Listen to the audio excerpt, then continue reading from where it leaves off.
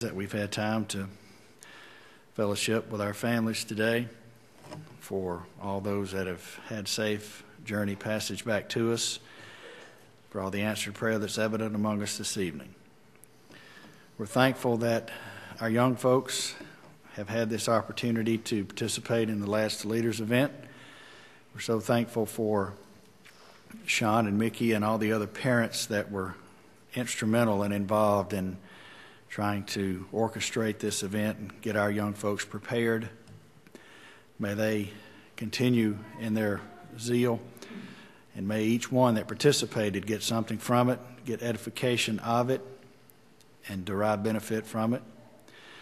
But most importantly, that you may be glorified as a result. For every effort that this congregation is preparing for to edify this area, and especially those of this number, we ask for success. For the singing that's coming up at Lithia Springs, may it be well attended. For the other area singings that will be happening this spring and the gospel meeting that's upcoming that we will have, we ask that much good come from it, that we would begin even now to prepare our hearts and minds and invite as many folks as we come across to come and be a part of that effort, so you may be glorified as a result. Be with Brother Martin as he continues our song service tonight. May it be edifying and uplifting to us.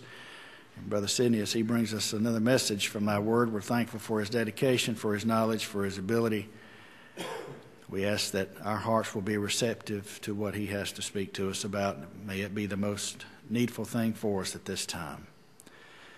We're mindful of these that we mentioned several this morning that desire part in our prayer.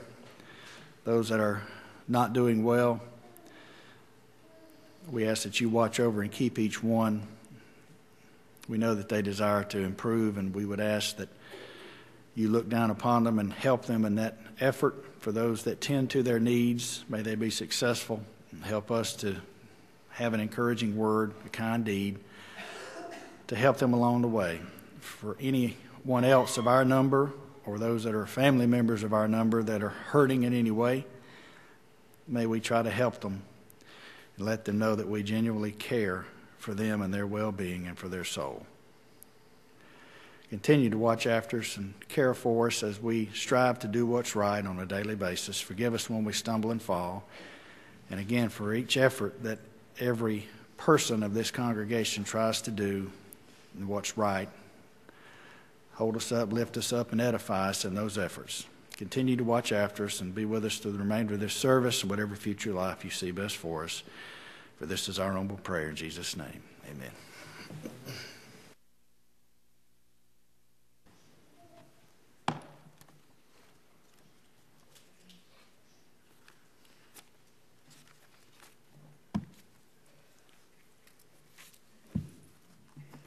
Number 156.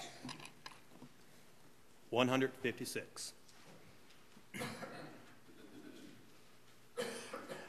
Only in thee, O Savior mine, dwells my soul in peace divine. Peace and the world, all combined, never can take from me.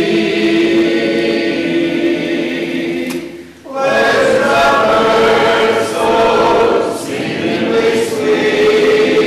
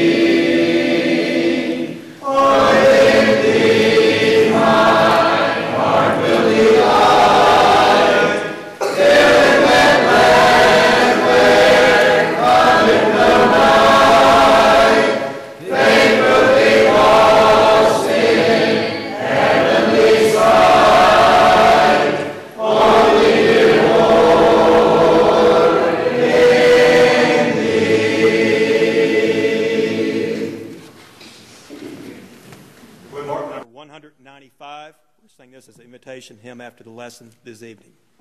195. Stand and turn number 525. 525.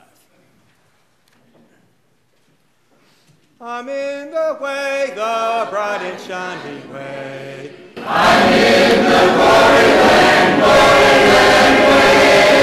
Telling the world that Jesus saves today. Yes, I'm in the glory land way. I'm in the glory land way. I'm in the glory land way. Heaven is nearer and the way rolleth clearer, for I'm in the glory land way. Let's hear the call, the gospel call today. Get in the glory land way. Wanderers from home all hasten to obey, for I'm in the glory land way. I'm in the glory land way. I'm in the glory land way. Heaven is nearer and the way rolleth clearer, for I'm in the glory land way. Onward I go, rejoicing in His love. I'm in the glory land way. Soon I shall see Him in the home above. Oh, I'm in the glory land way. I'm in the glory land way. I'm in the glory land way. Heaven is nearer and the way rolleth clearer, for I'm in the glory land way.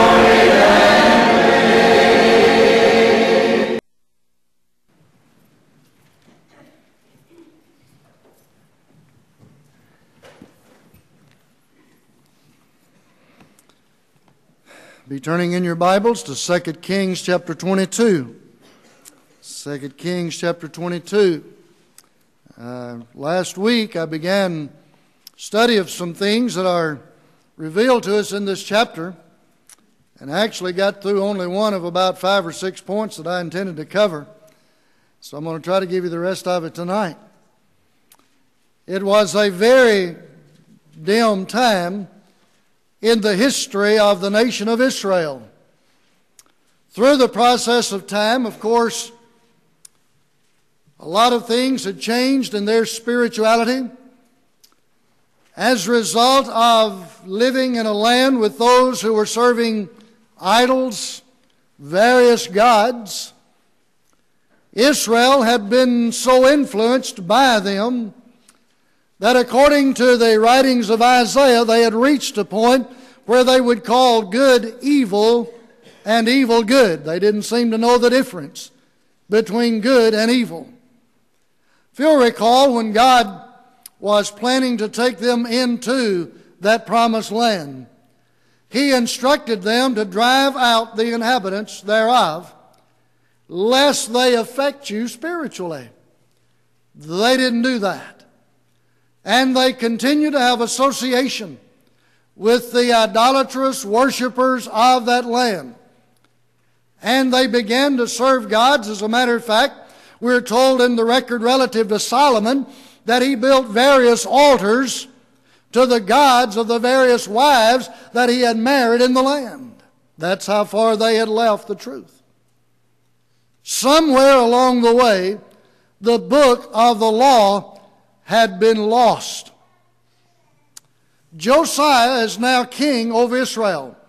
This begins in chapter 22 of 2 Kings. He begins to reign, and of course in the process, the house of the Lord was being what we would call today renovated. It had been destroyed. Parts of it had been unkept. And so under the leadership of King Josiah, it was being renovated. And in a process of time, there was a book that was found, later discovered, to be the book of the law of the God of Israel. We looked at some of these things last week in the early part of chapter 22. Then you come down to verse 10, you'll find that the book was read, Shaphan read it before the king. And obviously at that point, King Josiah recognized it for what it was.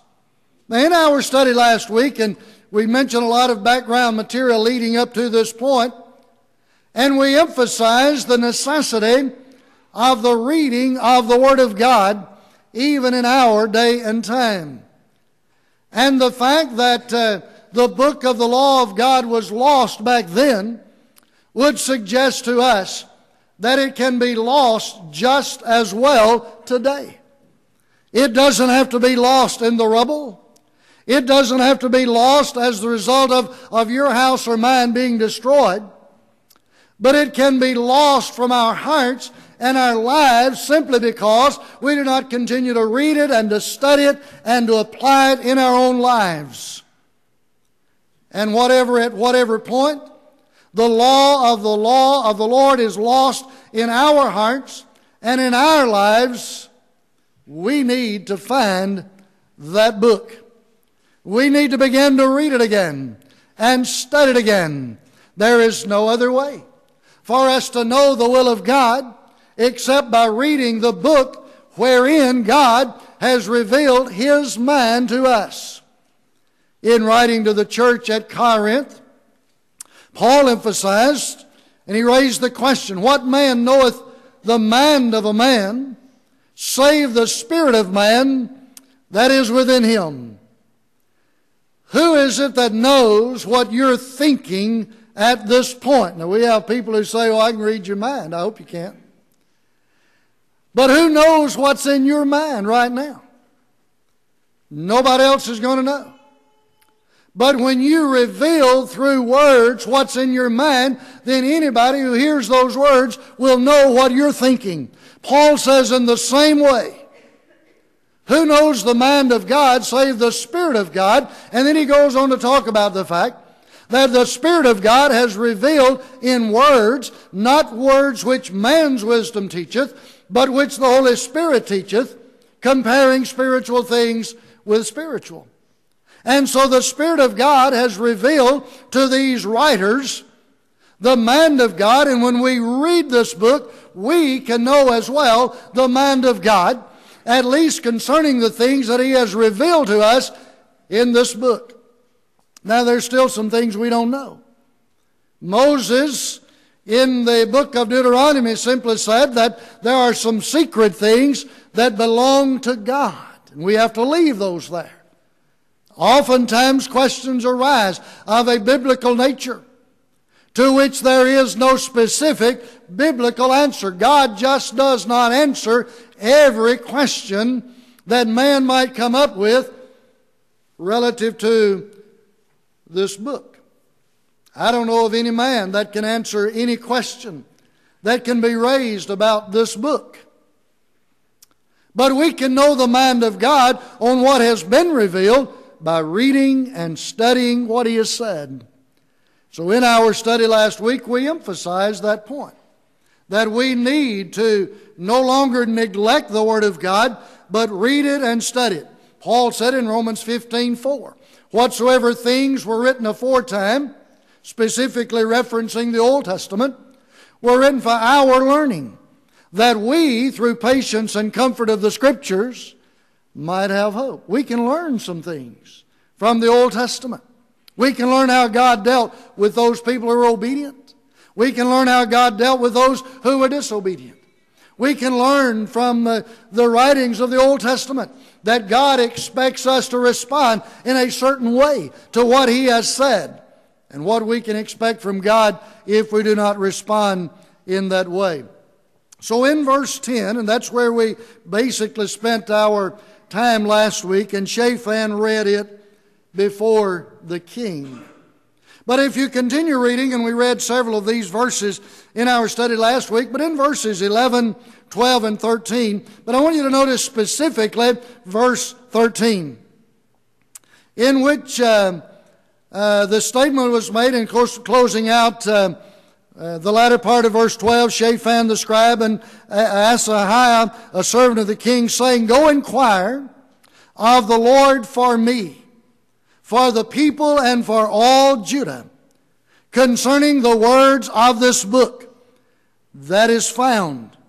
For great is the wrath of the Lord that is kindled against us, because our fathers have not hearkened unto the words of this book, to do according unto all which is written concerning us. It is evident from this verse, and especially verses 11, 12, and 13, that not only when the book was found was it read, but it is evident as well that Josiah received the word of the book. You know, it's one thing to read God's word, and it's another thing to receive it. There are a lot of people who read it but never receive it. That's always been the case. You'll recall in several references, for example, and we mentioned this in a recent study in Acts chapter 2. We often talk about what a great day that was. First Pentecost, after the resurrection of Christ, Peter standing up with the 11 spoke, and for the first time preached the reality of the death, the burial, and the resurrection of Christ. That had been preached in prophecy many times prior to that occasion, but never as a reality. As a result of Peter standing up with the 11, accusing those present of crucifying the Son of God, when they heard this, they were pricked in the heart, and said to Peter and the rest of the apostles, Men and brethren, what shall we do? Peter told them what to do: repent and be baptized for the remission of sins. And there were about 3,000 souls that day who received the Word of God. When they heard that, they gladly received the Word and did what they were told to do. But at the same time, there were several thousand more in Jerusalem on that same occasion who heard the same word, but who did not receive it. That is, they didn't hear it to the point of obedience. There are a lot of people like that today. There are a lot of folks who hear, there are a lot of folks who read, but simply never receive, that is, in obedience to the Word of God. You'll recall in Acts chapter 7, the occasion of the stoning of Stephen. He was speaking to a group of rebellious Jews. And he said, he goes all the way back to Abraham, actually beginning in the early part of chapter 7. And he gives them a brief survey of the rebellious nature of the people of Israel, beginning with Abraham, leading right on up to them. And then he said, you are just like your fathers. In other words, they were rebellious, so are you. They didn't receive the word so well, did they? They heard it, but they didn't receive it.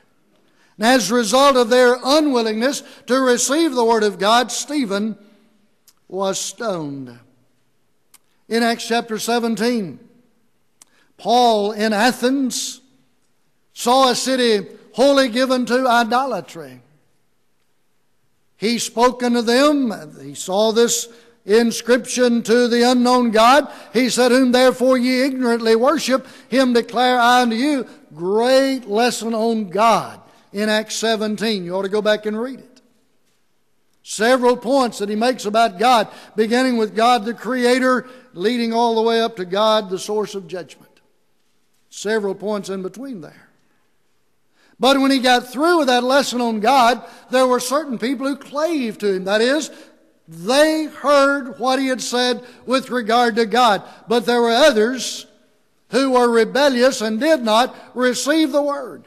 the thing that is encouraging about Josiah in this regard, and that's the desired result, is that not only will people read the Word of God, but they will receive it as well.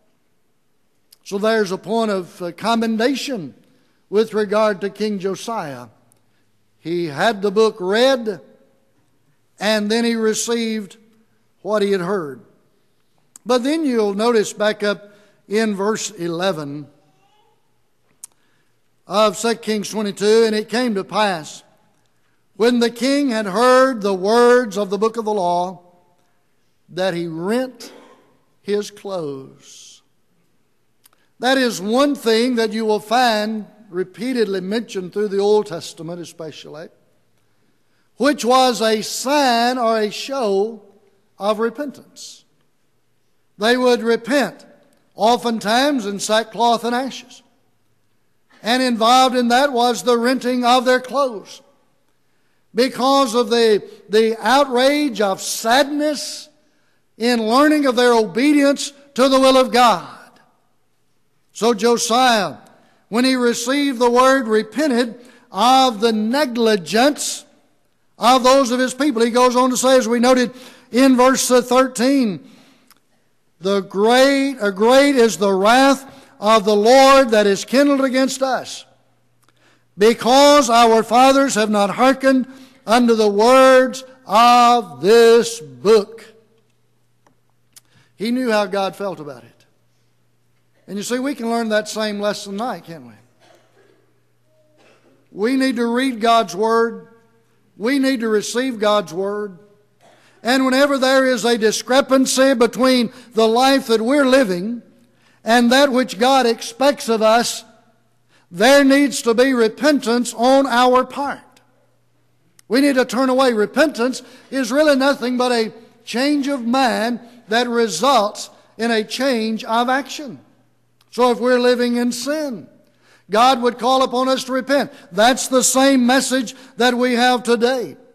Those people on Pentecost, when they raised the question, men and brethren, what shall we do? What did Peter say? The first thing he said was, repent. He just accused them of crucifying the Son of God. There's got to be a change of mind about that will result in a change of action. Rather than crucifying the Son of God, you must become obedient to the Son of God. Change of mind that results in a change of action. And they did that. In Luke chapter 13, in verses 3 and 5, verse 5 is actually repetitious to what is said in verse 3, in which Luke records, I tell you nay, that except ye repent, ye shall all likewise perish. Perhaps that's one of the most difficult things for us to cause people to do today, and that is repent of their sins. It's difficult in some cases to get people just to listen to the Word.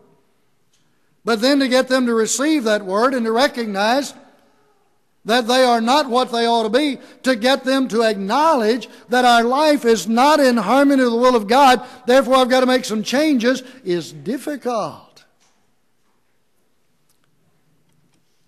You'll recall in Matthew's account of the Great Commission, go ye therefore and teach all nations, baptizing them in the name of the Father, the Son, and the Holy Spirit, teaching them to observe all things whatsoever I've commanded you.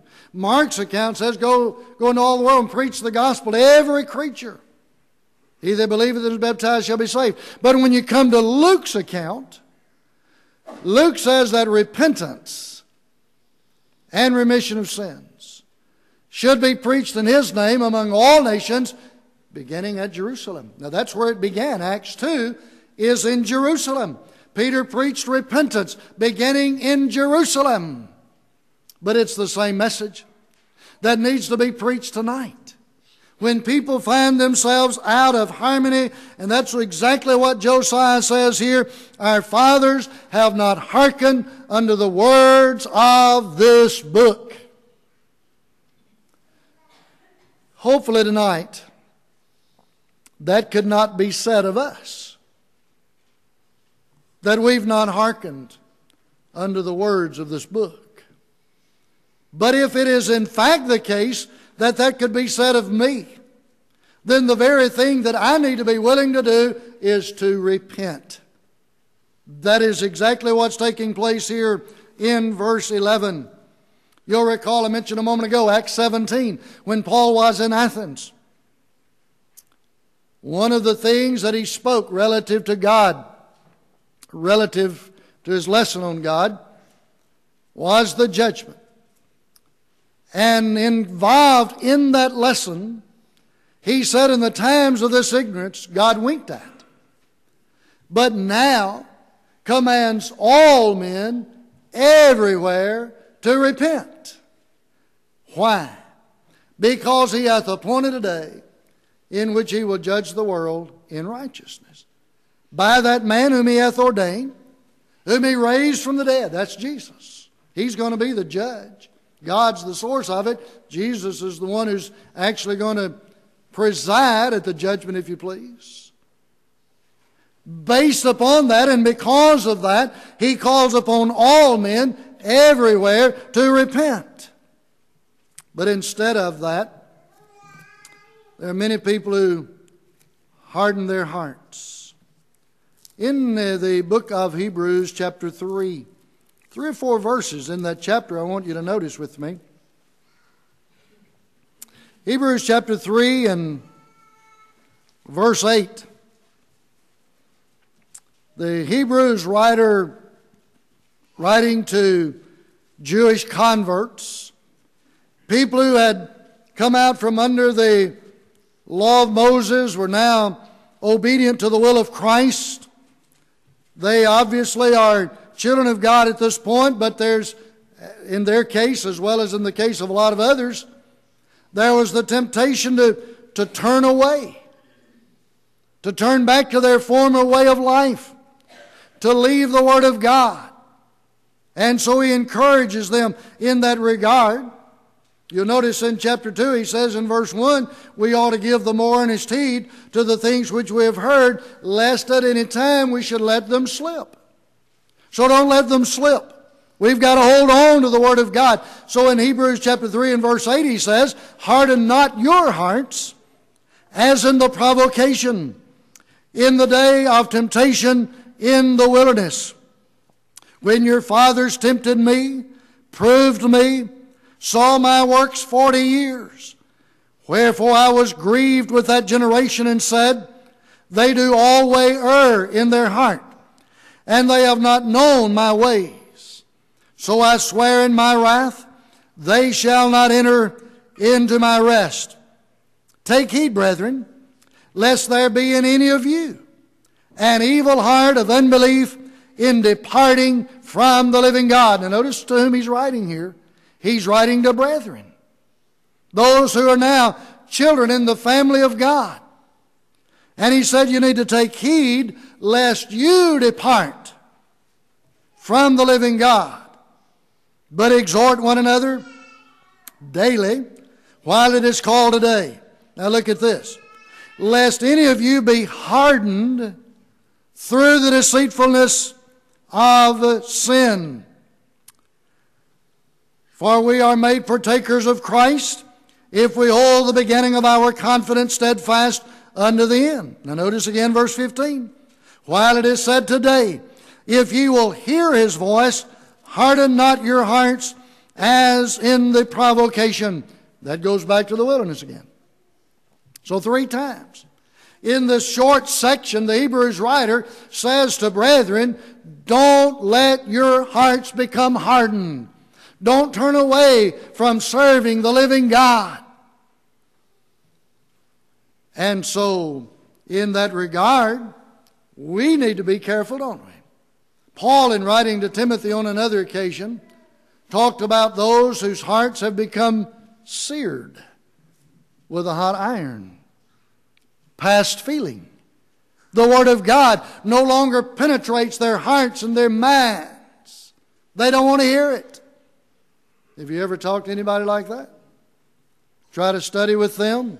Try to let them know what God wants them to do in order to become children of God and live faithfully as children of God.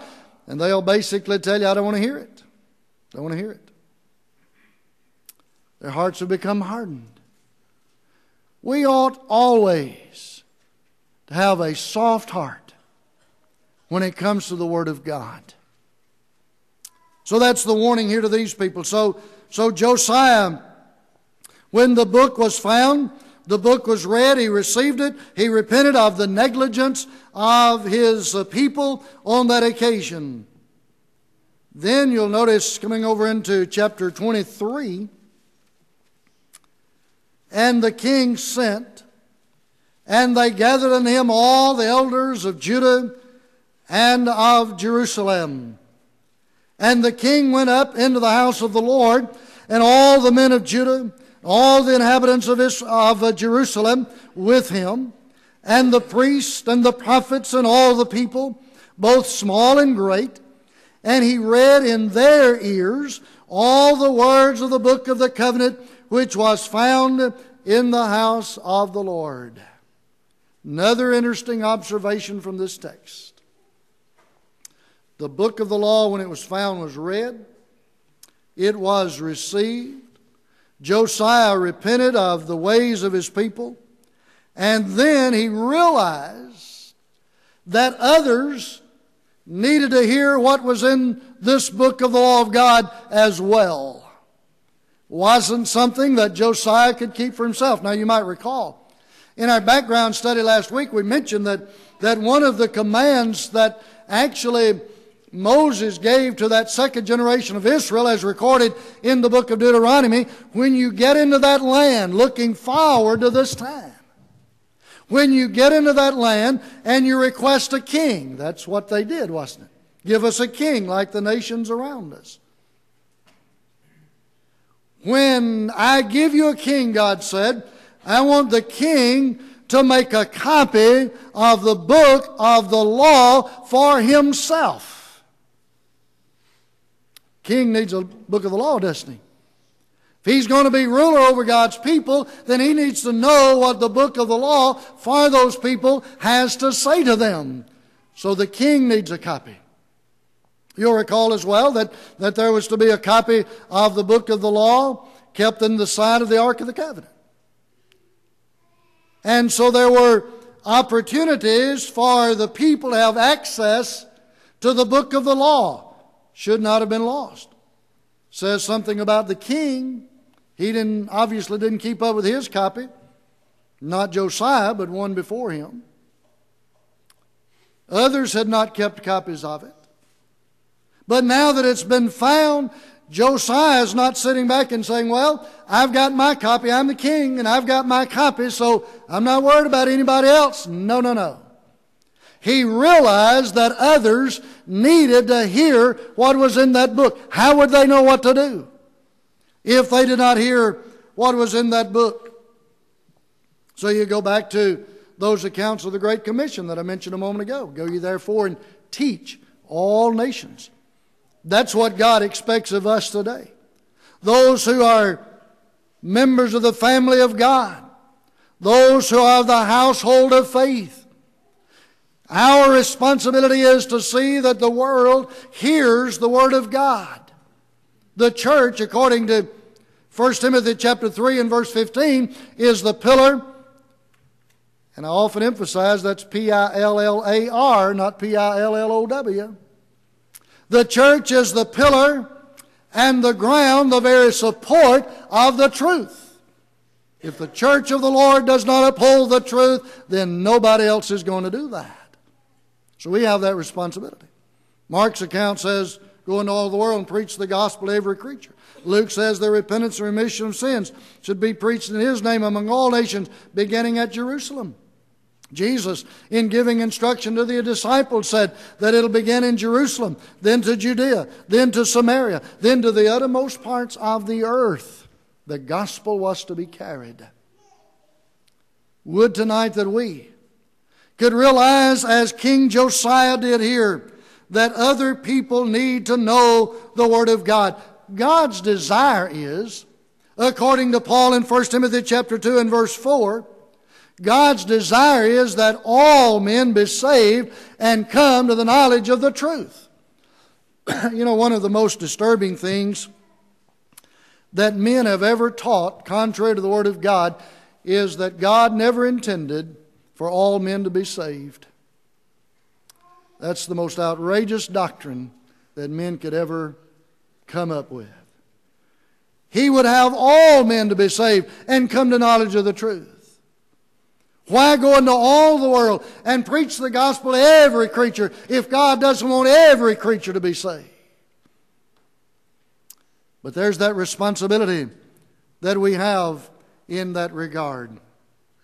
Josiah recognized that. We need to recognize that.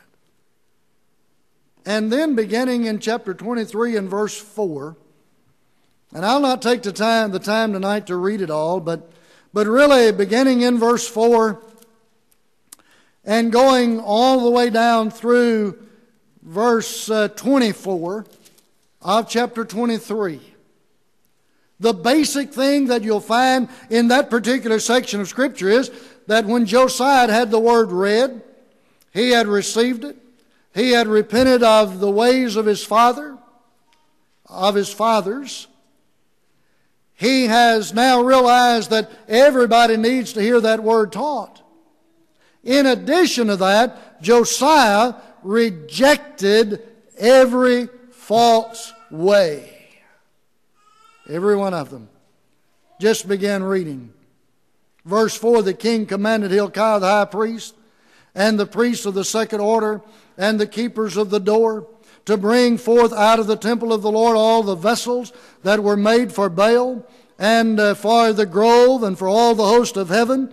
And he burned them without to Jerusalem in the fields of Cadron, and carried the ashes of them unto Bethel.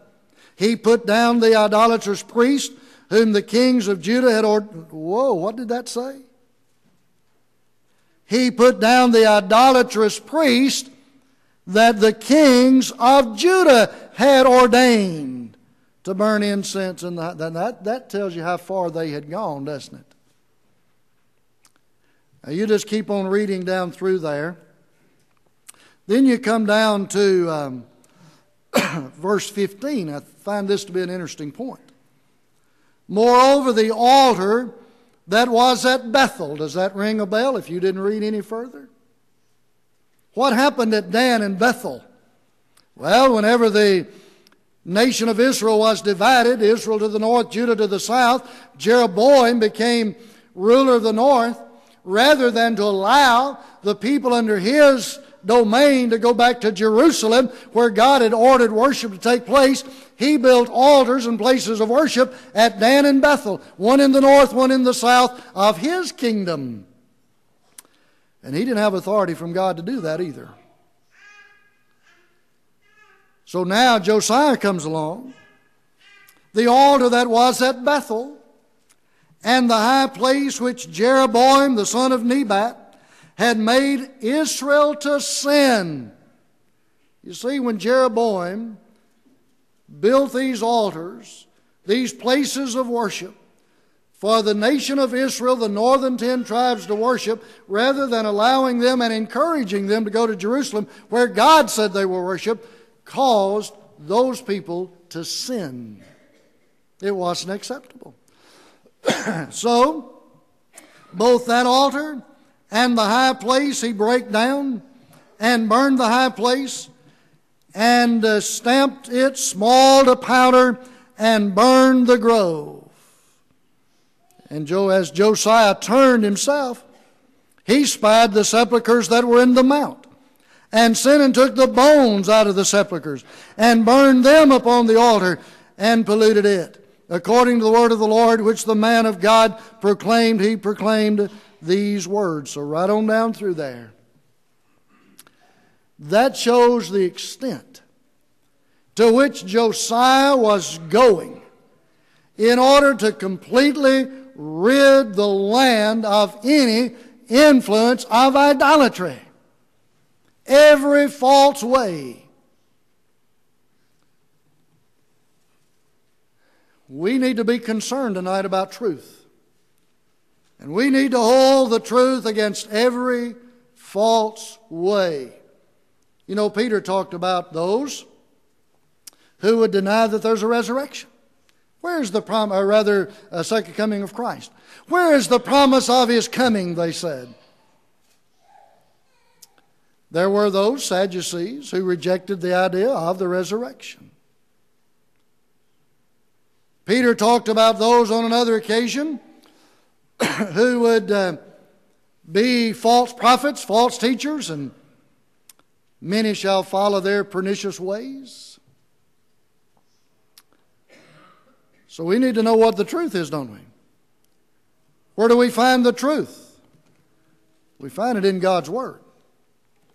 We don't find it in the books of men. We don't find it in what I think, what you think. We find the truth in God's Word.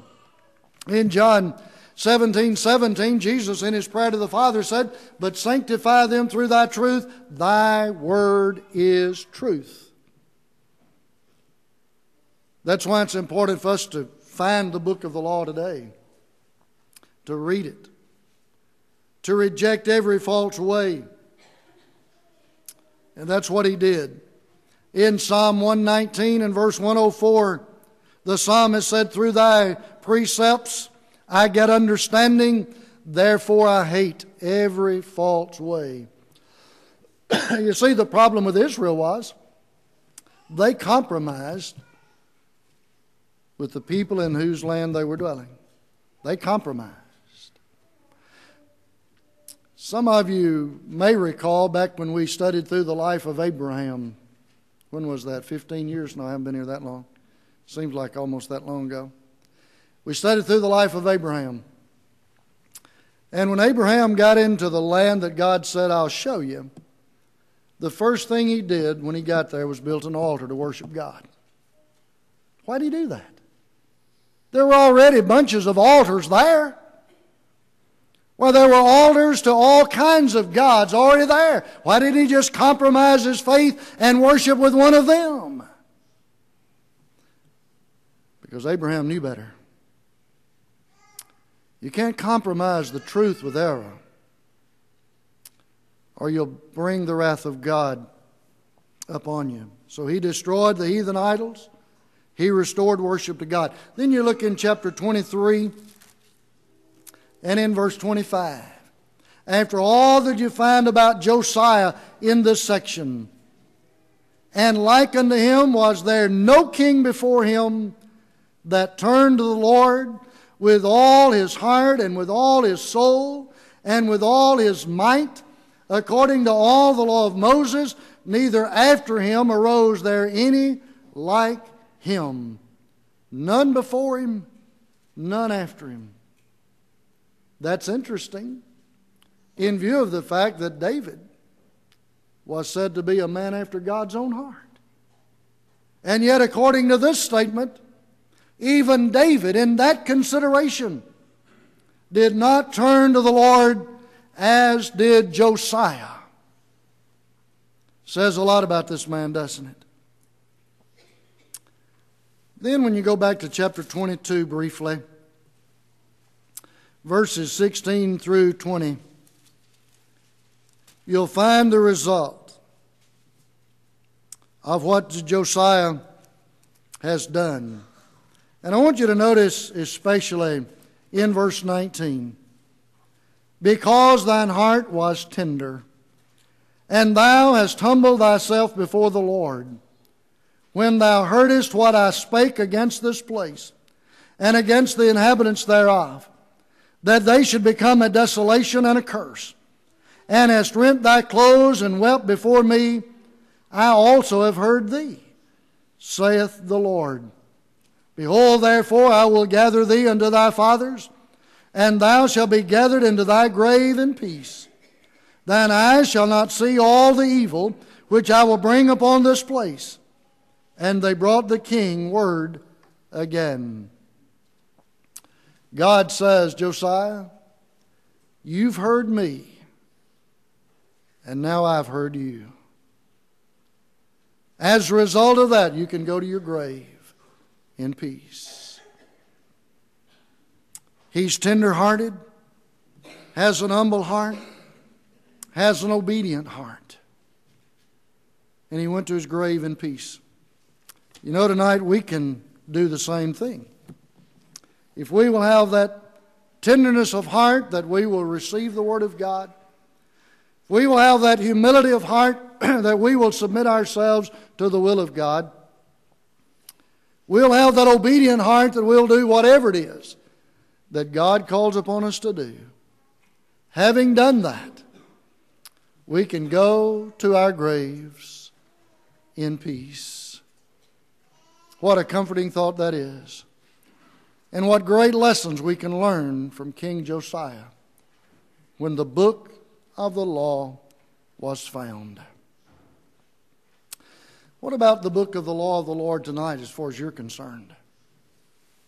Do you have a tender heart in receiving it, in hearing it, in turning away from those things in your life that are amiss and being obedient to the word of the Lord? That's the only way you can go to your grave in peace. That is, at peace with God. Now, you may go to your grave thinking you're at peace with yourself and with God. You know, the proverb writer said in Proverbs chapter 14 and verse 12, there's a way which seemeth right unto man, but the end thereof are the ways of death. When we follow this book, folks, we know we're right. You don't have to guess about it. You don't have to say, well, I think this and I think. You can know. John said in 1 John, these things have I written unto you, that you may know that you have eternal life. But if we don't read the book, and we don't receive the book, and we don't become obedient to the book, then we cannot expect that peace that Josiah was promised. Tonight, if you're not a child of God, you need to turn away from a life of sin. There are only two places to be, either a child of God or a child of the devil. There's no neutral ground on which you can stand. You're either going down that narrow way that leads to life, or you're going down the broad way that leads to destruction. You need to be sure you're on the right way. Faith in Jesus Christ that would lead you to turn from sin and confess that faith, that would cause you to be buried with your Lord in baptism. You can be raised to walk in newness of life, and you can find that in Romans 6 verses 3 and 4, Galatians chapter 3 verses 26 and 27. As a child of God, you know, again, we note what the writer of Hebrews said, encouraging those brethren, take heed to yourselves, lest you depart from the living God. Is it possible tonight that you're a child of God, but you've departed from the living God? Don't let your heart become so hardened that the Word of God will never have effect on your life. But have a tender heart, a receptive heart, an obedient heart to the Word of God. Come back home, asking God's forgiveness. And if we can assist you in that, we'd be delighted to do it. So we stand together and sing the song of invitation. Softly and tenderly, Jesus is calling, calling for you and for me. Still on the portals he's waiting and watching, watching for you and for me. Come home, come home, give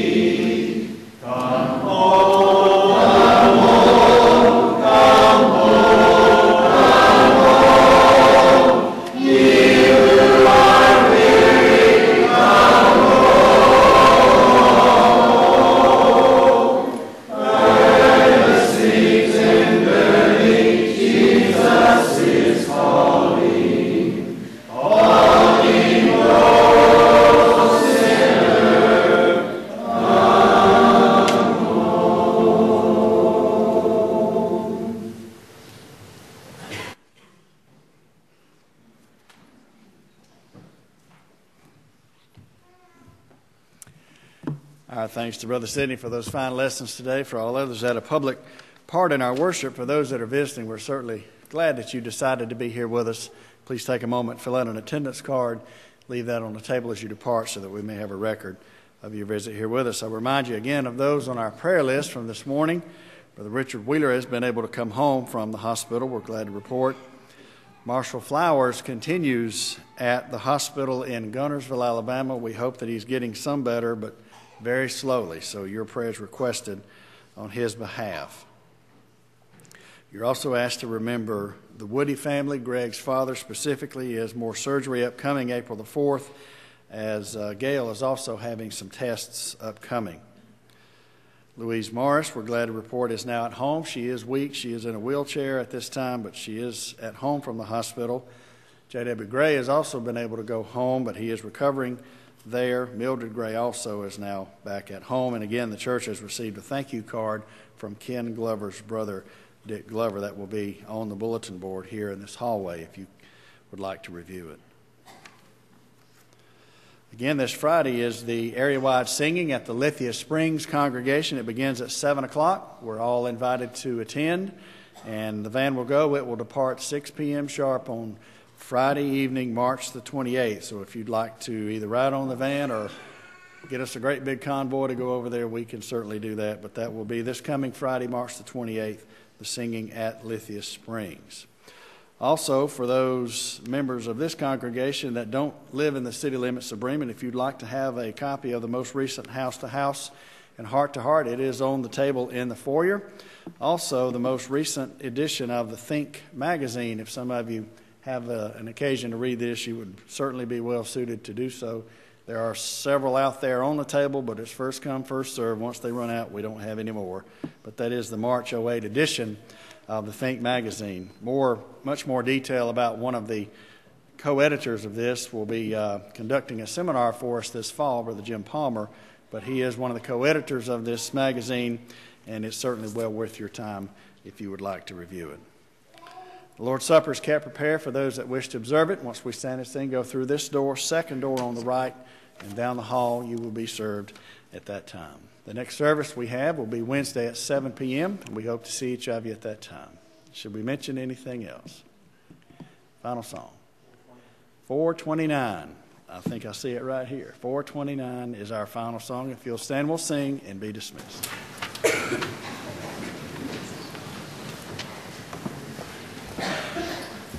I know the Lord will find a way for me.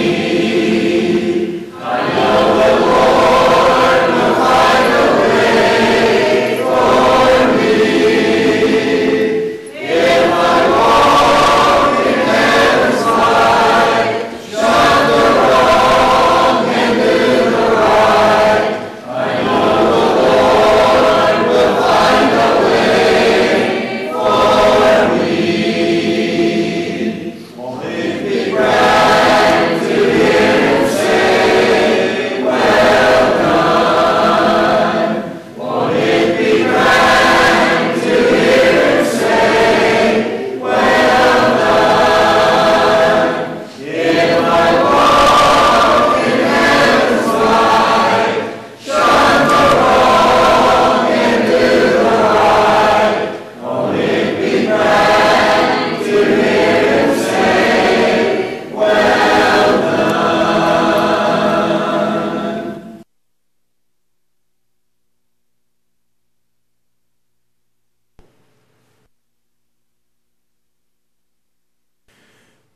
Heavenly Father, we thank Thee for this opportunity we've had this evening to come here and worship Thee in song and praises and study another portion of Thy Word.